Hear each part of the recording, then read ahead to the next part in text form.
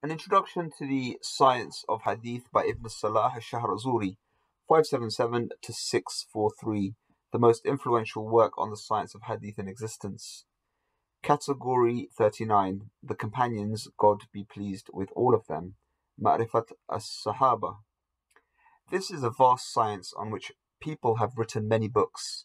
If it had not been for Ibn Abdul Barr's disgraceful inclusion of a large amount of material concerning the disputes that flared up between the companions and his relations from the secular historians, akhbariyin, rather than the transmitters of hadith, in his Kitab al-Isti'ab fi Ma'rifat al-Ashab, the comprehensive book of companions, it would have been one of the most pleasant and useful works on the subject. Prolixity and confusion prevail in what the secular historians relate. I will present here some useful points, God He is exalted willing, which the authors of the books of the companions should have at the outset turned their attention to in the introduction to their books. Number 1. Scholars disagree over what constitutes a companion, Sahabi. The well-known practice of the adherents of Hadith is to regard every Muslim who saw the Messenger of God as a companion.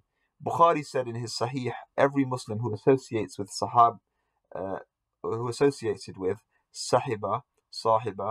the Prophet, peace be upon him, or saw him is one of his companions. We read that Abu Muzaffar as-Sam'ani al-Marwazi said, the scholars of Hadith apply the term companion without qualification to all of those who related from the Prophet a hadith or even a single word, and they allow so much latitude in this that they count even a single word, and they allow a single word of a companion as anyone who saw the Prophet even just once. It is on account of the nobility of the status of the Prophet, peace be upon him, that they grant companionship to all of those who saw him. He said that the term companion from the standpoint of common parlance and literal sense applies only to those who associated with the Prophet, peace be upon him, for an extended length of time, studied extensively under him as a follower of his, and took many hadith from him. This is the doctrine of the experts in legal theory. Indeed, we heard that Sa'id ibn al-Musayyib did not regard as a companion anyone who had not stayed with the Messenger of God, peace be upon him, for at least a year or two and fought with him on 1 or 2 campaigns. It seems that the meaning of this, if it is related correctly from him, refers to what is related from the legal theorists. However, there is some difficulty in his choice of expression because it necessitates that we not regard as a companion Jarir ibn Abdullah al-Bajali. Apologies, no Arabic given. And others like him who fall short of fulfilling the letter of what he stipulated, including those whose inclusion among the companions has never, to our knowledge, been challenged. We have heard from Shu'bah that Musa al-Sabalani, and he was highly spoken of, said, I went to Anas ibn Malik and said, are there any companions of the Messenger of God, peace be upon him, beside you still alive? He said, some Bedouins who saw him are still alive. As for those who associated with him, no. The isnad of the report is good, and Muslim related it in the presence of Abu Zur'a al-Razi. In some cases, an individual is known to be a companion by means of universal acknowledgement, bit-tawatur.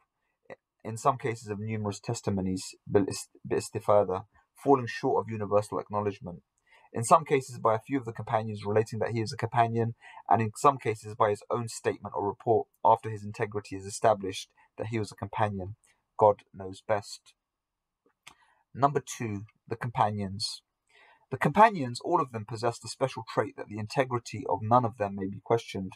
Rather, it is a settled matter because of their being declared upright without qualification in text from the Quran, the Sunnah, and by consensus of those who are taken into consideration in the consensus of the community.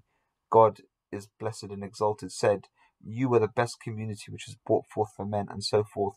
It is said that the commentators agree that this verse refers to the companions of the Messenger of God, peace be upon him. God, He is exalted, said, thus we made you a community in the middle, so that you can be witnesses against the people.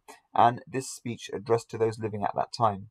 He, I praise him, also said, Muhammad, the Messenger of God, peace be upon him, and those who are with him are severe against the infidels, and so forth.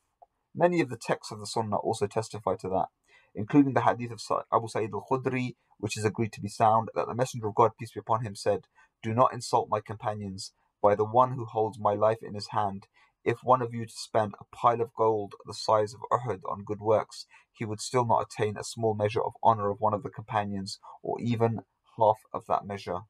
The community agrees unanimously on declaring all of the companions to be upright, on the basis of the consensus of those scholars who are taken into account in determining a consensus.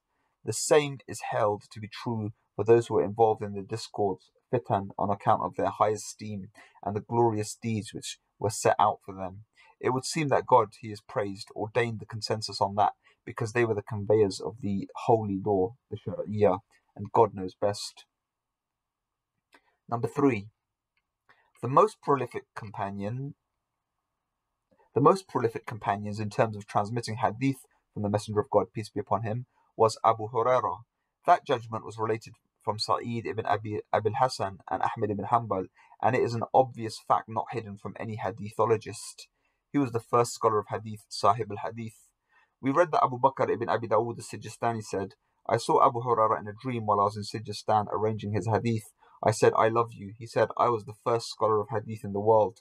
We also heard that Ahmad ibn Hanbal, God be pleased with him, said, 6 of the companions of the Prophet related much from him, and they were granted a long life. Abu Hurairah, Ibn Umar, Aisha, Jabir ibn Abdullah, Ibn Abbas, and Anas. Abu Hurairah was the most prolific of them in terms of hadith, and reliable transmitters took from them. The most prolific of the companions in terms of legal responsa, futya, related from him is Ibn Abbas. We read that Ahmad ibn Hanbal said, none of the companions of the Prophet, peace be upon him, has more legal opinions related from him than Ibn Abbas. We also heard that Ahmad ibn Hanbal was asked, who are the Abdullahs? And he replied, Abdullah ibn Abbas, Abdullah ibn Umar, Abdullah ibn Zubair, Abdullah ibn Amr. He was asked, and Ibn Mas'ud? He said, no, Abdullah ibn Mas'ud is not one of the Abdullahs. The expert Ahmad al-Bayhaqi, in something that we heard from him and I read in his own writing, said, that is because Ibn Mas'ud died early. Those others lived until their knowledge was needed. When they agree on something, it is said it is the doctrine of the Abdullahs, or this is what they did. Ibn Mas'ud shared his status with the rest of the companions named Abdullah, and they numbered 220. God knows best. We heard Ali ibn Abdullah al-Madini say, only 3 of the companions of the Prophets had students who took up their doctrine in law. Abdullah ibn Mas'ud, Zayd ibn Thabit, Ibn Abbas, God be pleased with them. Each of them had students who took up his doctrine and gave legal opinions to the people. We heard that Masruq said, I found that the knowledge of the companions of the Prophet, peace be upon him, ended in the hands of 6 of them: Umar, Ali, Ubay, Zayd, Abu Darda, Abdullah ibn Mas'ud. The knowledge of these 6 went to 2, Ali and Abdullah. We heard something similar from Mutarrif, from Sha'bi, from Masruq, and he mentioned Abu Mus'ab instead of Abu Darda. We heard that Sha'bi said, knowledge was taken from 6 of the companions of the Messenger of God, peace be upon him. Umar, Abdullah ibn Mas'ud, Zayd was similar in knowledge, and they used to borrow from one another. The knowledge of Ali, Abu Musa al-Ash'ari, and Ubay was similar and used to borrow from one another. We heard that the expert Ahmad al-Bayhaqi said that Shafi'i mentioned the companions in the original version of his treatise, Risalatihi al-Qadima, praised them appropriately, and then said, they are above us in every branch of knowledge, in personal striving, ijtihad, in piety, in intelligence, and in any matter through which knowledge is attained and derived. To us, their legal opinions are the most praiseworthy, and theirs are better for us than the ones we have for ourselves. And God knows best. Stay tuned.